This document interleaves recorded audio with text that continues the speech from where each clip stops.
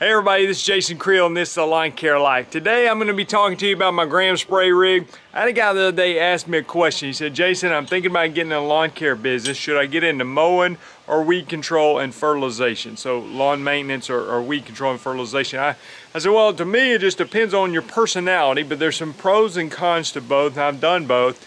But today I want to talk to you about weed control and fertilization. I want to talk to you about the main piece of equipment I'm using for that is my gram spray rig. And I want to go over the rig in detail, but I want to try to emphasize a point you might have seen on the thumbnail of the video, but it's the return on investment, ROI. And I think a gram spray rig is going to be one of the biggest returns you're going to get for a piece of equipment in the lawn care industry. At least it has been for me. So I'm going to go over that in detail, talk to you about my setup and how I utilize it for my business, and hopefully it'll be helpful to you if you're in the weed control and fertilization business, or maybe you're thinking about getting into that. You could do so. Gram is a regular sponsor on the channel, and of course appreciate their support, but I like to tell people I was a Gram customer before they were a sponsor. This is the rig that I bought when I started my weed control and fertilization company. So here's my rig. Some of you follow my story. I mowed grass for a long time, and that was good. I'm not anti-mowing. I like mowing grass. I think it is a great business opportunity. But when I got ready to do something a little bit different, I was mowing and spraying, and now I'm basically just do weed control and fertilization.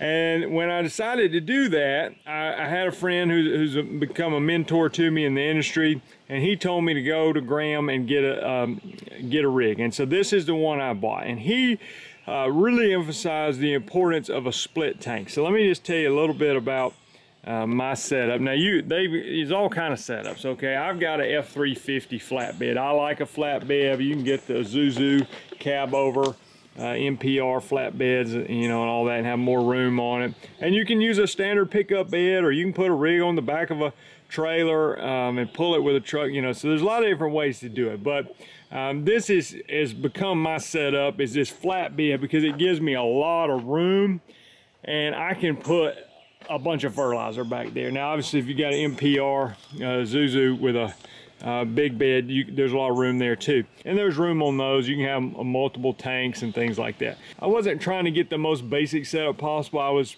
pretty committed to doing this for a living, and it was my third lawn care business, so I wanted to get something nice that was going to last. So this is a 400-gallon split tank. So on this right side, you can see the little numbers on the side. That's basically just a sticker in that tube, and so that side holds actually 310 gallons, but I call it just 300, and the other side holds 105 gallons, and we just call it 100. So it's like 300 on the right side, 100 on the left side. And you probably see these yellow valves right here. There's the one that's turned that way, and then those two are pointed up. When I have it set like that, it's pulling from the small side. Now if I took those two on the right and flip those down, it's going to start pulling from this side. So the way it works for me is I will have, and this is where the split tank comes in a lot of variety of situations. So the way I've got it set up right now, let's just give you an example. I'm out here spraying, and I've got a pre and post emergence spraying weeds, and so on the right side I've got it mixed to come to spray out of this green gun right here. So this is a Let's Go gun. I've got mine where it sprays about 2 gallons per 1,000 square feet. I've got the green tip on the nozzle. Got the reel here with automatic wind up, which is unbelievable. You know, you don't want to be hand winding these things. So another reason I like the flatbeds, because it gives me room to mount backpack sprayers and things like that. So so on this right side, the large side, that's if I'm spraying out of the gun. And that's what I do a lot of times. Now there's some situations where I might use a ride-on spreader sprayer. I've got a couple ride-on spreader sprayers. You see I got this one decked out with some of my favorite stickers: Harold, Spiker, Toro, Lawn Care Nut, and Lawn Care Life, and just kind of personalize a little bit. This machine here sprays a lot lower volume than my actual spray rig. So what I've got it set up is, on the small side, I've got it mixed for this machine. So this machine's a 1/4 of an ounce per 1,000 square feet. That is 2 gallons per 1,000 square feet on the right side. So it's the same chemical mix on both sides of my tank, but the one on the left side is 8 times more concentrated. okay?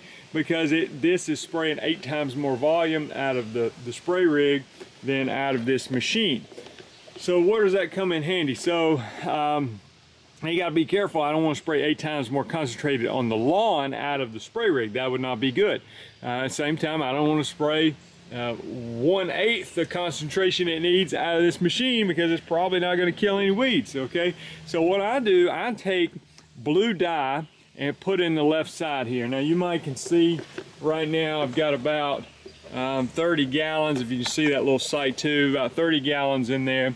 And I put just a hint of blue dye. So you can see it's blue in the tank, just barely blue. Just enough blue to be able to see it. I'm not trying to smurf up the lawn, if you know what I mean. These people paint their lawns blue and all that.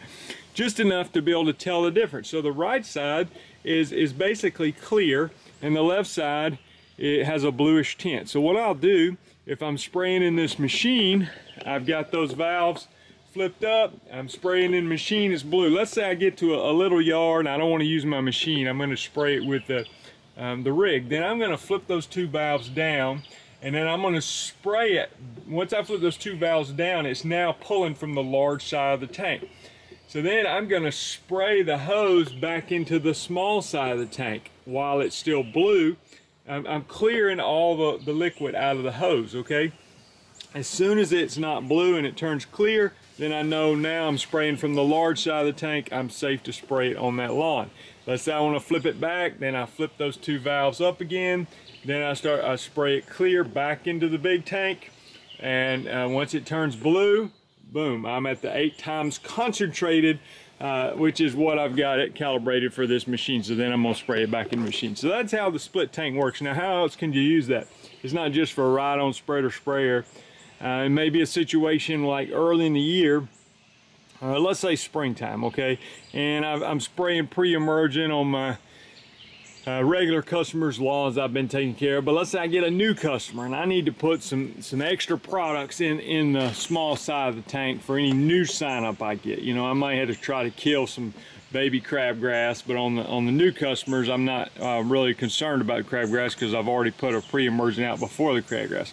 So I might have some extra products over here in this tank that I don't have in that tank. Basically the same mix with maybe 1 extra product on the left side. And so I add the blue dye, and that way if I get a new sign up, boom, I flip the valves over, I'm spraying out of the small side. If I'm spraying my regular old customers, boom, I'm spraying out of the big side.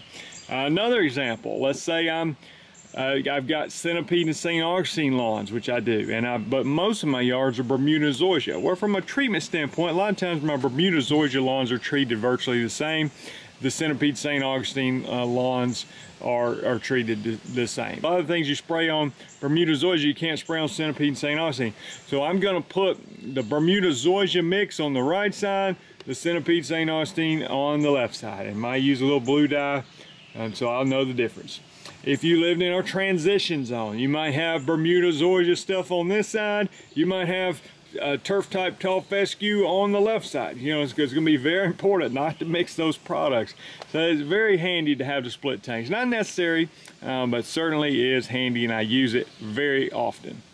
Now, a little bit more about my rig. Mine's got a Honda engine here, so I just crank it on this side. It has got a bean pump on mine. Bean pumps are more expensive, I'll just go ahead and tell you. But what I was told when I bought it was that these are going to last a really long time with low maintenance. So for me personally, I was willing to pay more on the front end to get the bean pump, and it very low maintenance, okay? So I'm not a handy kind of guy. I don't like fixing stuff, and I'm not necessarily the best on maintenance. So I wanted something that was going to be low maintenance, even if it costs more on the front end. Now, it doesn't mean that the other types of pumps are bad. I think a lot of times they'll put a high pro diaphragm pump on there, probably a little bit more maintenance involved, but definitely at a lesser cost. And those are certainly good pumps that can be used also, but I'm just talking through my particular spray setup on this rig. One other thing to mention is sometimes, now I'm able to keep mine inside a closed building during the winter, so I don't have to winterize it, but sometimes if you do have to winterize it, I've got these valves right here that I can open up to drain the liquid out of the pump. In that situation, which makes it easy to, you know, to winterize my rig if it have to be left out in the weather over the winter. Now, obviously, putting it inside is a better option. Personal preference on the hose size. Now, I forget, it seemed like when I first got this, it might have had a 1/2 inch diameter hose, and this might be 3/8. I may be getting those numbers right, but I believe that's correct. I like the lesser diameter hose for a few reasons. One, I think you still get plenty of volume, so I don't think that's an issue. Like I said, I was spraying about 2 gallons per 1,000 square feet. Another reason is it fits on this hose reel better. So when it was a larger hose size, it would fit on here, but you see my hose is wrapped up fairly neat, but not perfect. You know, it was like I had to have it really neat to get it to fit on there, because it would fill up the hose reel faster when it was a larger hose diameter. And a third, maybe most important reason for me is when you're dragging the hose around, it's just lighter because it's smaller, and the hose is not that heavy, but all the liquid inside of it, it's not a big deal. But when you got 200 feet of hose stretched out walking up a hill, lighter is better in my opinion. So I prefer the smaller diameter hose for your hose reel. Just quickly running over my rig real quick. Here's my truck. Got a box here, got a box mounted under there that I got from Graham. I've got these wooden boxes built here where I can put little handheld sprayers for spot treating, ride-on spreader sprayer on this rack that it comes in very handy. The reel over here, got 2 backpack sprayers. So I got a lot of stuff on here, plenty of room for fertilizer. Got a little chest mounted spreaders in here, got a little handheld blower in case I need to blow fertilizer off the sidewalk or things like that. So it's powered by Honda engines, been very reliable. I'll be honest, one of the great things I've had experience with at Graham, this is not because I just work with them on YouTube, but when I have a difficulty, if anything goes wrong, it's typically something minor, but I can call them up and they definitely stand behind their product. So they put me on the phone with Donnie or Chad or some of those guys that know more about spray tanks than just about anybody you're gonna meet. And they've been building these things for years, and they know the ins and outs of them, and typically they can tell me it's something simple. So for instance, one year I let it sit up over the winter, and I think I ended up having to take this off, and there were some parts in there I had to loosen up, or maybe I had the regulator, I had to take it off and clean out some stuff after it had been sitting up for a while. So it's typically something simple. The maintenance on it, I mean, you got the Honda engine, you know, a spark plug, oil change, things like that. And there's a grease fitting. I don't know if you can see it back behind this belt.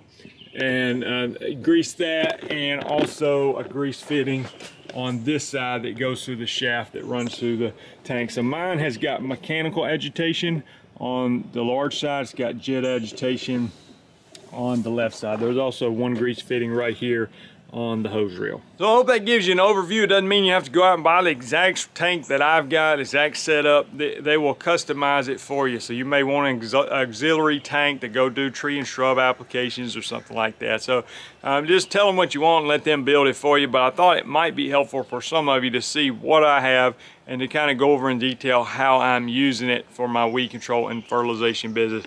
So as far as return on investment, you know, again, there's nothing wrong with buying a lawnmower and going cutting grass. I think that is absolutely fantastic. But this particular rig, now I'm sure, I don't even want to quote a price on what it cost me, but years ago I might have paid $11,000, $12,000, and I imagine it's a little more than that now, and that was with the exact setup I have. But when you think about the amount of money that this particular rig makes, and I tell people all the time, it's not a big deal at all to generate $1,000 a day in the weed control and fertilization business, and not really very uncommon at all to generate $1,500. And I'm talking about a solo operator out there. I can consistently do 20 to 25 yards in a day. Now I have a lot of small yards and things like that close together, tight route. It's not all just perfect and everything's going to work out great from the very beginning. But it is very much a money-making piece of equipment because you're out there spraying yards. You want your equipment reliable because the cash is there once you start building your business. And to me, it's worth getting a piece of equipment that's going to keep you out there in the field. You're not going to have to worry about dealing with problems and maintenance issues all the time. I'm Jason Creel. Appreciate you watching the video. There's over 900 videos on the channel. Been on YouTube for over 11 years. And so appreciate you guys' support. Leave me a comment if you got a question, or you can go check them out, grahamse.com. They've got all kind of rigs available. Check out their portfolio, and we'll see you guys in the next video.